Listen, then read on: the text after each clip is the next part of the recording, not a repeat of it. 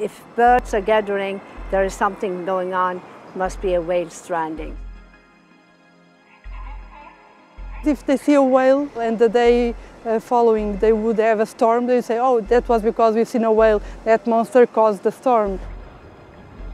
The public's attitude is shifting, is getting more and more friendly, let's say. People like whales.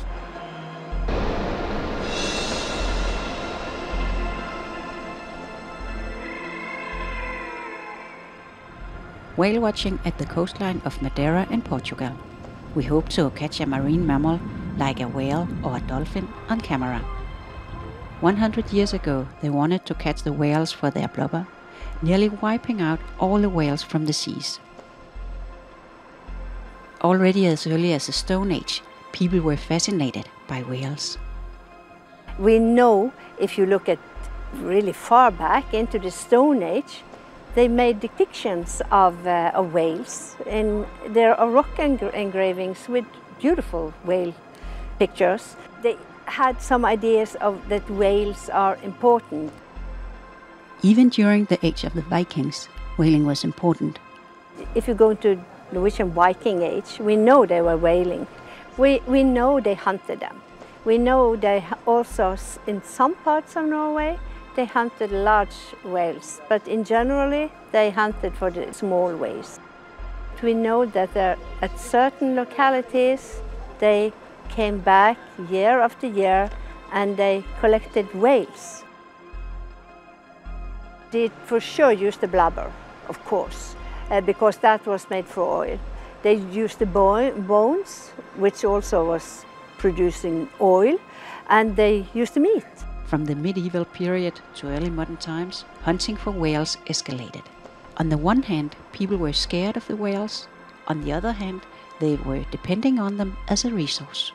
They had a dual meaning for people back then. So people were considered them as monsters, so they were thinking them as the biblical Leviathan, something that was scary, something that could be a sign of a bad thing happening in the ocean or during a journey. But at the same time, whales were a resource, a very valuable one, and so people like to have them nearby so they can use them. So using strandings when a whale comes ashore or actively hunting whales would come out in an amount of resources that were very valuable to people, including meat, oil, baleen, teeth, all those kind of products that could be obtained from whales.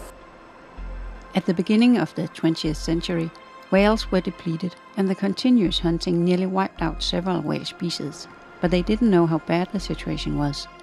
At the beginning of the 20th century, the sea was thought to be infinite, so the resources were there to be used. They have the idea that they depleted the stocks in certain areas, so they know that they have just wiped out all the whales that were around and they need to move.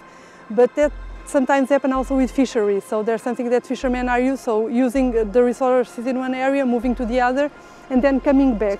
But when we are talking about fish, so we are talking about a species that has a reproductive cycle which is very short. The stocks can rebuild and not the whales. So the whales, they were being so heavily hunted that they weren't having enough time to build their stocks again. Today we have a new situation. I think that the public's attitude is shifting, is getting more and more friendly. A study based on a questionnaire spread on social media like Facebook and Twitter tells us how people perceive whales today. People just want to know more about whales, about dolphins. They want to learn about their biology. For them it's clear that they are very important for the functioning of the marine ecosystems, and also they are against captivity, which is also a very important result of our study, showing that people, at their majority, 78% of the respondents, were against captivity.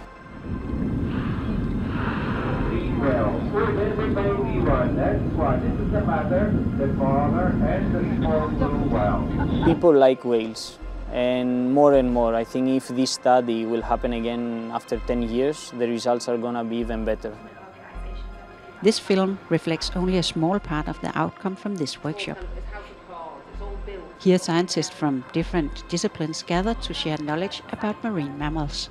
I do think that history can contribute to what is nowadays the conservation of these animals, and to try to implement some measures of conservation and ways of acting towards the animals in the future.